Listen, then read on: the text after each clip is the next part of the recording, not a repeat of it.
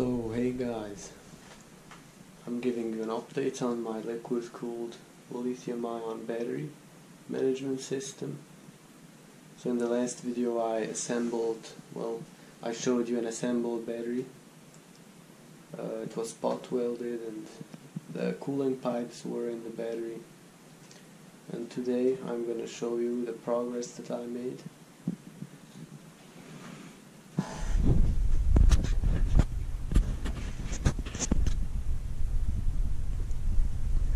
So as you see, I've printed out a nice housing for the battery with my 3D printer. I've attached pump and a radiator and mounted the BMS on top, made all the wiring. So it's nice and assembled, but there's still no water in the system. And today I'm gonna test out if there are any leaks in the battery, so I'm gonna take off this part of the housing and conduct some tests, introduce some water into the pipes and see if it's tight. So this is still the battery with the casing fully assembled, and now I'm gonna take it apart.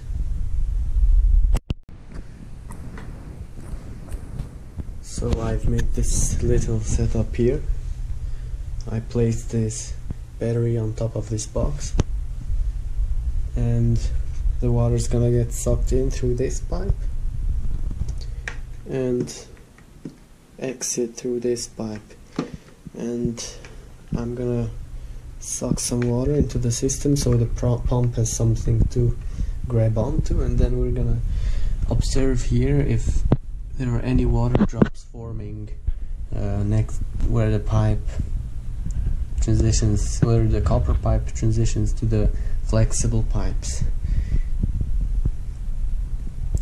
So I've sucked some water into the system with my mouth. Till now everything seems to be stable. I don't see any water drops, so that's a good sign right there. And now I'm gonna connect the pump to 12 volts.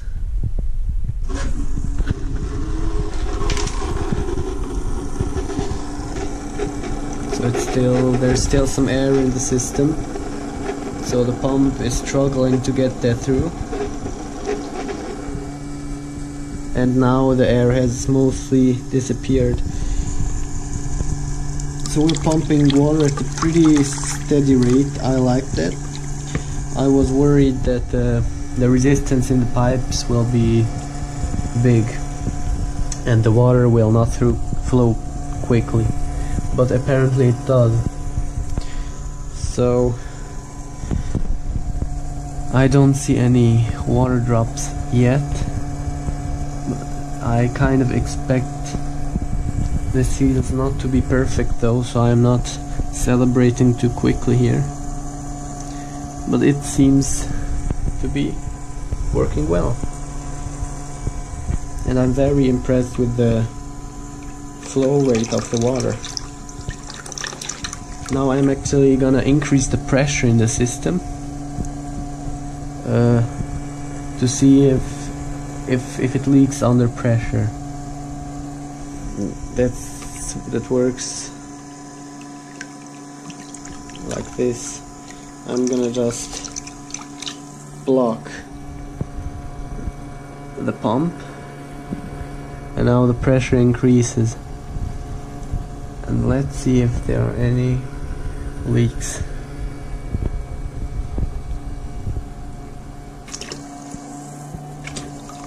That looks good. Doesn't look like there are any leaks. I'm very impressed. But I'm gonna let this run for maybe an hour or something like that and check again. because this isn't allowed to leak, otherwise I'm risking damaging the battery.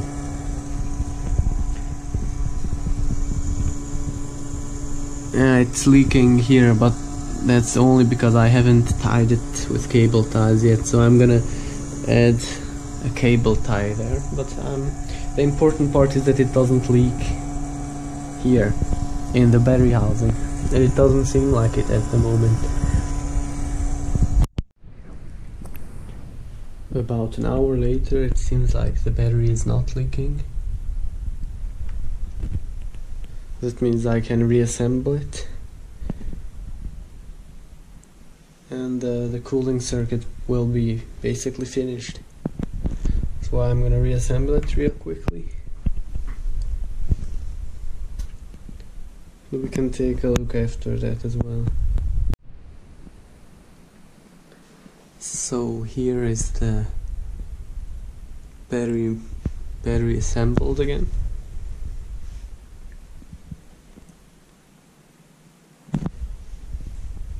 Now there's water in the system, and since it didn't leak, I'm pretty confident that it will not leak in the future either. And it's a nice time to weigh the entire system, how heavy it is, as someone has suggested in the comments. And by the way, it's not worth it sharing the schematics for the battery management system, because it's just pretty bad, and I'm gonna redo the entire thing, and I'm gonna document it as well. So the next step is connecting the pump and the fan to this little module here that is responsible for the cooling circuit. So this will control the pump based on the temperature of the cells, which is measured here, and determine how quickly the pump should pump and how quickly the fan should be spinning, and it will output a PWM signal to the pump and the fan based on the temperature of the outside temperature and the battery and other factors. So I'm gonna get a scale and weigh it. So there's the scale, and apparently it's 7.5 kilograms, which is pretty heavy.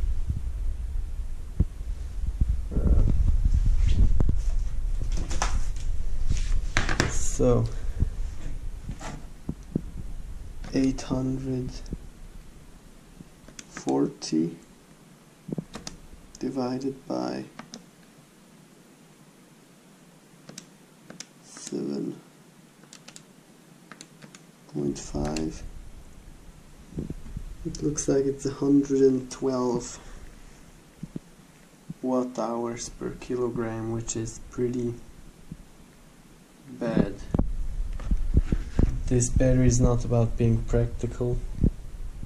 This battery is about being, well, it's just about learning about electronics and things like that.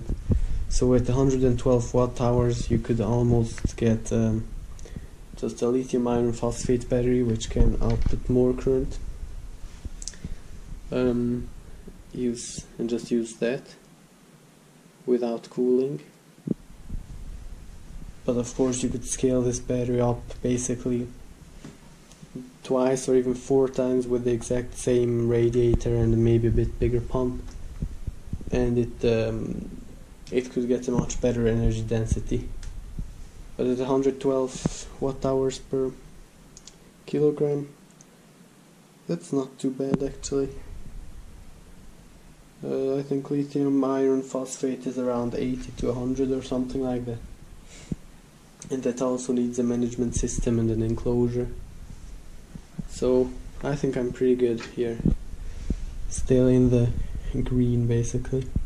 And I think this also can output more energy with this cooling system than a lithium iron phosphate. These batteries are rated at 10C, so it theoretically could output 8 kilowatts, a bit more, but I wouldn't do that, because the nickel strips which I used to weld them with, I think they wouldn't survive that. And also this looks pretty bad here.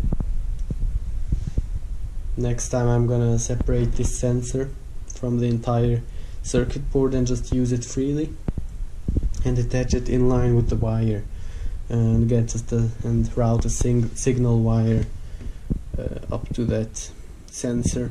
It doesn't really make sense to put the sensor in the middle of the BMS, because it just disrupts the whole circuit board.